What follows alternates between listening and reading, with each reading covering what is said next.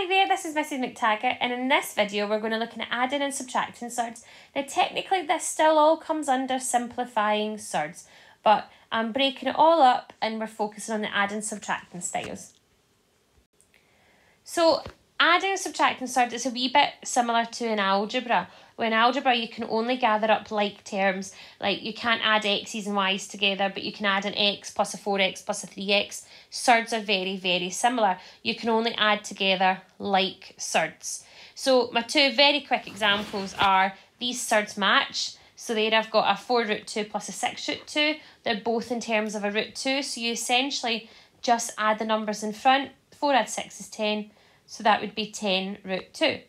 And similarly in this one, they are both surds of root 23. So you just do the numbers in front. 16 take away 7 is 9. So that would be 9 root 23. So we are looking to get surds of the similar term. Now they're not presented like this. This is how they appear in the exam. So my first one is root 72 plus 5 root 2. And I've said that there's a clue here.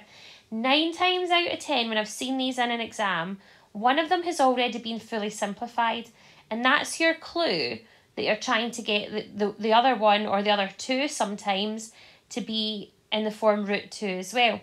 So root 72, remember I've already discussed this one in a previous video. Automatic thought is to jump in there and use 9 and 8, but watch, there is a bigger one. Always look for the biggest possible surd you can. Okay, 72 is actually a product of 36 and 2. There's that 2 to match the 5 root 2. So I'm going to write root 72 as root 36 root 2 plus 5 root 2. Now that then just gives me 6 root 2, because the root 36 is 6. Plus 5 root 2. And they are both now in the form of surds with a root 2 in it. We can add the numbers in front. 6 add 5 is 11 root 2. And that is our final answer there. The second one, there isn't a clue for this one, so we just have to play about. Now, I would start with the 27 first maybe and go, right, well, 27 is root 9 root 3. So the other one's possibly going to have a 3 in it, because again, remember that 48. You might want to use 4 and 12, and then there would be nothing matching with the other one.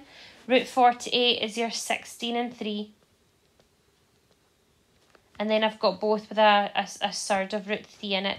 So 16 becomes 4 root 3, and that becomes 3 root 3.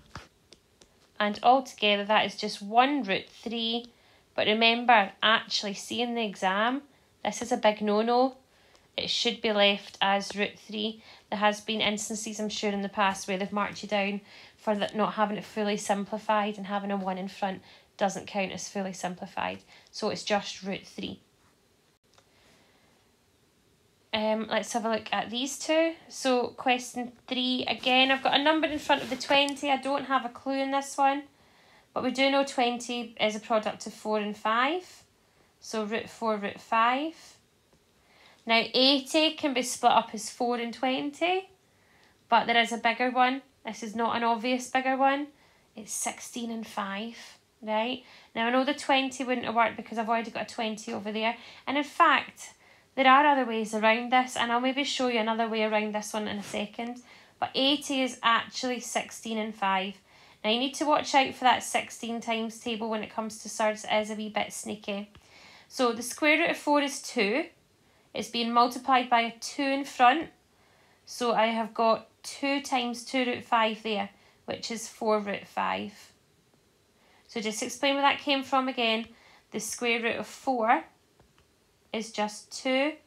And then that 2 times 2 gives me the 4. And then 16 is 4. So I've got 4 root 5 again. And in actual fact, this one just becomes 0. Cancel each other out. Okay, and my last example, I've got 3 terms in it. Now looking along, I've got a 24, I've got a 6, and I've got a 54, all as my surds. This one here is my clue. The middle one, because it's already fully simplified, it's got a root 6. So that's telling me the rest all probably are a product of something in 6. So the square root of 24 is 4 and 6. Leave that one alone, I can't do anything with it. And then 54 would be 9 and 6. So then my simplifying part, square root of 4 is 2.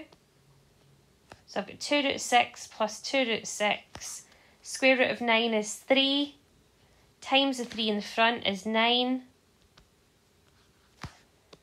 So I have 2 plus 2 is 4, minus 9 is 5. So I have negative 5 root 6. So that's my examples there of simplifying. Hopefully this has helped, and thanks for watching.